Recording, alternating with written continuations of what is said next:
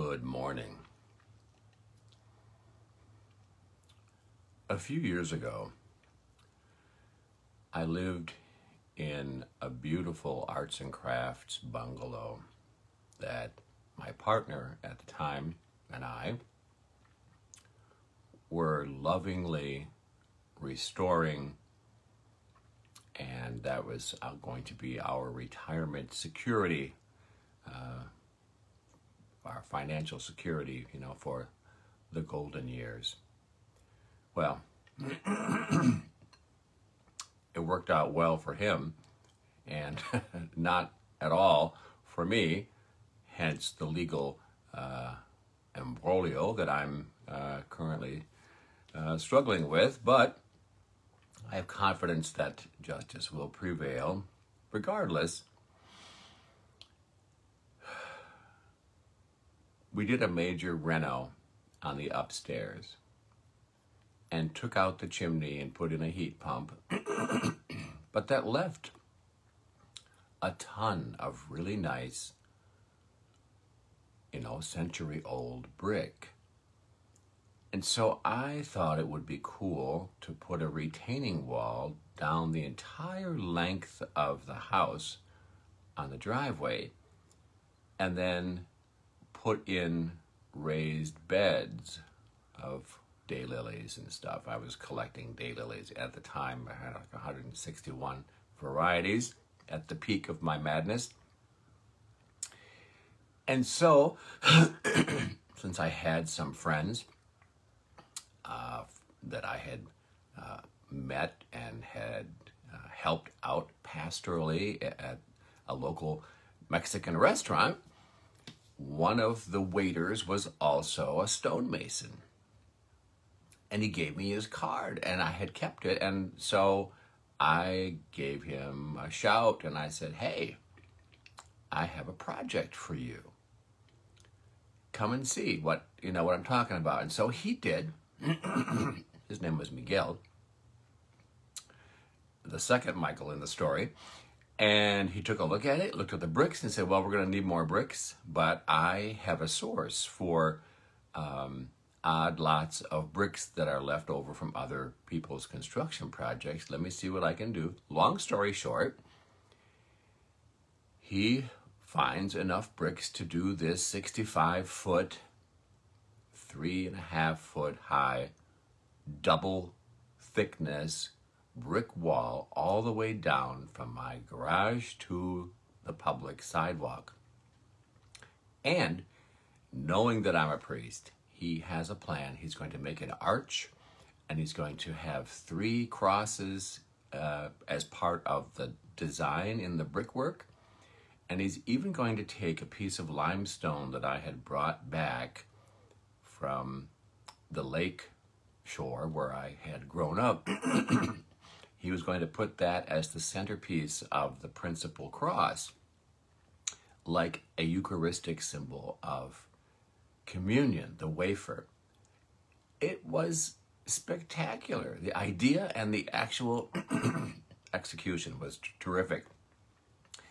But here is the wrinkle in the story. So they show up, 3 men and a teenage boy. And I went out there to hook them up with some lemonade and found out that they were all named Michael. Miguel, and Michael was the young boy. And I'm a Michael. So, you couldn't have written a better foundation for an SNL skit than to have 5 Michaels working on a project. And I'm just wondering, how in the hell is this all gonna work out? This is like a lot of Michaels in one place. So here's what I observed. There are basically 2 very simple tools needed to make a brick retaining wall. First of all, you have to have a plumb, which is strangely not related to fruit at all. It's basically a pointed lead weight on a string. And so you have to determine that, in fact, the wall is going to be perfectly vertical. That's the first thing. The second tool is a level. That's that little thing that looks, I don't know, kind of like a ruler, but it has a little vial of antifreeze in the middle, and it tells you if your rows are actually completely, perfectly horizontal. Now, mind you, before I hired these guys, I had this fantasy in my head that I was going to go get some concrete mix and just slapdash some kind of a wall up myself. And I would never have thought to get a plumb or a level for any of it. I was just going to like eyeball it. That would have fallen down for sure. So I'm observing all of this, and things are going really well. But I've got a vacation coming up. My sister is taking us to Ocean City, Maryland. And so I leave my phone number. I said, look, everything is good. The dogs are being cared for by other people. Here's my number. I'm sure it'll be all fine. And I'm on the beach a few days later, listening to the surf, soaking up the sun in my, in my most peaceful, relaxed state of mind. And there's a text message. And it's from, of course, one of the Miguels. And he says, hey, we hit a gas line, but we put dirt over it, and we went to lunch. But it's going to be okay. To which I replied, and by the way, this was in broken English, so I'm like, I'm like trying to figure it out. And so I'm like, wait, what? You hit a gas line? Where? Well, turns out that the gas line, which is, by code now, it's supposed to be 28 inches below grade, right? Well, this house was built in 1929. The guy who built the house, who's one of the famous builders of Fort Wayne, probably put his own damn gas line in back in the 20s. And so it's only 5 inches below the grass. And so here they were, working away. They had the vertical thing figured out with the plumb. They had the horizontal thing all figured out with the level. But what they weren't counting on was unexpected things below the surface. Long story short, the neighbor lady smelled gas while they were having their their siesta and called utility service, who came over and shut the gas off. And so here I am trying to relax on the beach, wondering if my house is going to blow up. And I, had to come back and do all the rigmarole, get the inspection to make sure it really was, safely repaired and all of that. This is what happens when you have too many Dan Michaels on a project. It's just overkill. But it's also, I think, a decent image for how we should approach living this life. Those of us who are trying to live our religion, and we all have a religion, by the way. We do.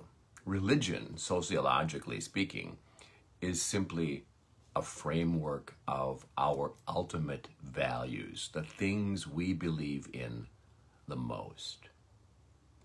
And our spirituality, then, are the things that we do to honor and nurture those values.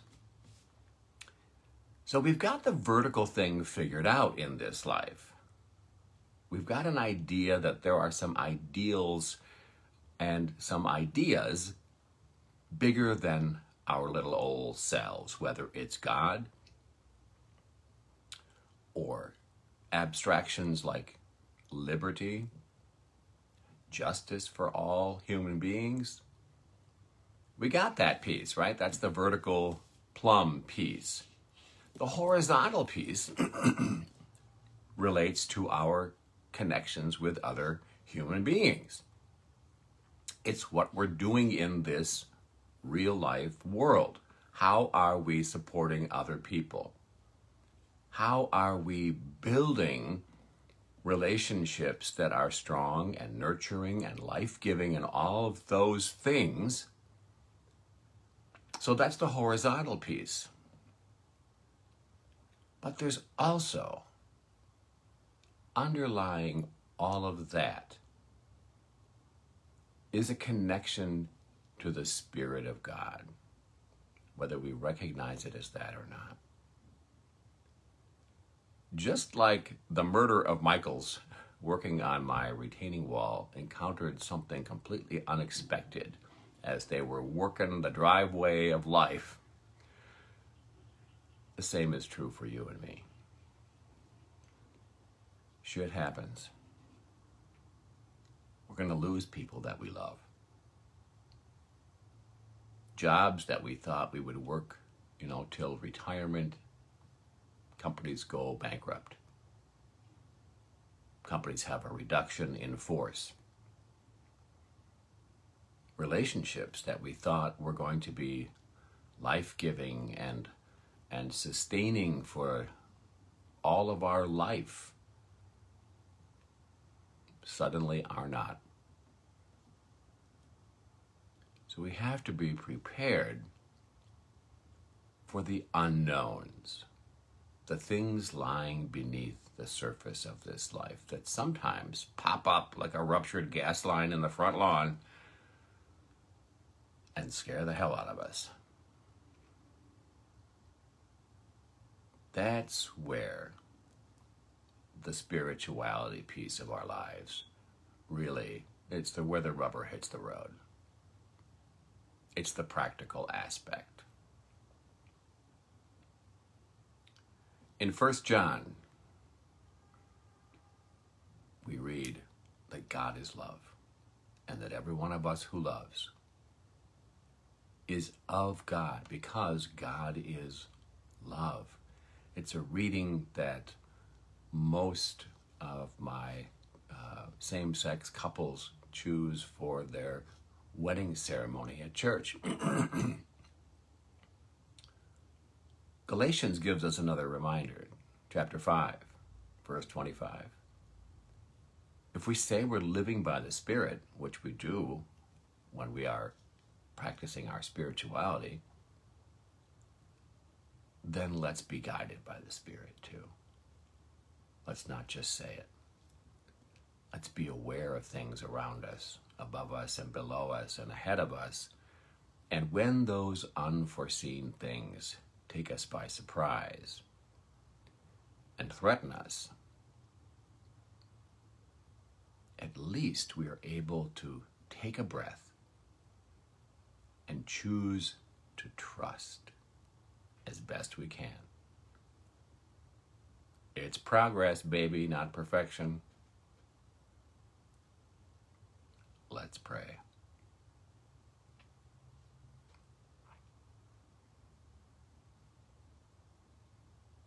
Blessed and blessing God, we open our hearts to your divine healing presence today at the end of another work week.